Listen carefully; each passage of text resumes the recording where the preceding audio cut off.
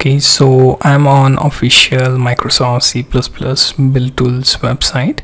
You can see in URL, you can Google search for C++ build tools from Microsoft and you'll be redirected to this Visual Studio page.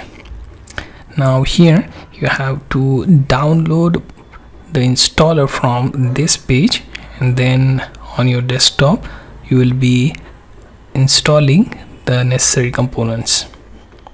So simply click on it, go to this page and let the download proceed. Now after that, make sure to run the installer. It will take few seconds to start up. Make sure to also give it a permission to execute.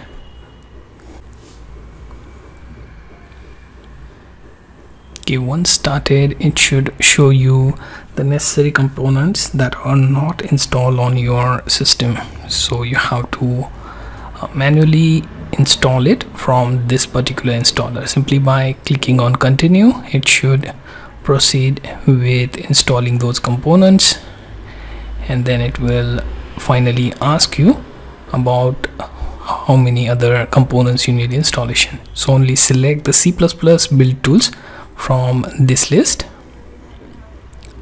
So make sure to click on workloads tab. Okay, there is also language packs and other installation directory related option. You can check all that. Simply go to workload, choose the C++, and then click on install in right hand side. Okay, here you can see what are the components that will be installed after this. Make sure to check those components. You can add additional components if you want, but I'm ignoring that currently because I only want MS VC++ build tools.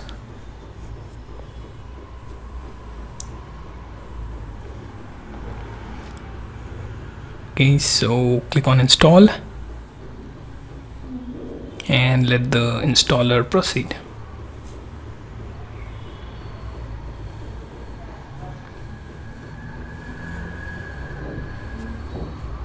And at the end it should ask you for restart. After that, restart, it will tell you that these components are already installed.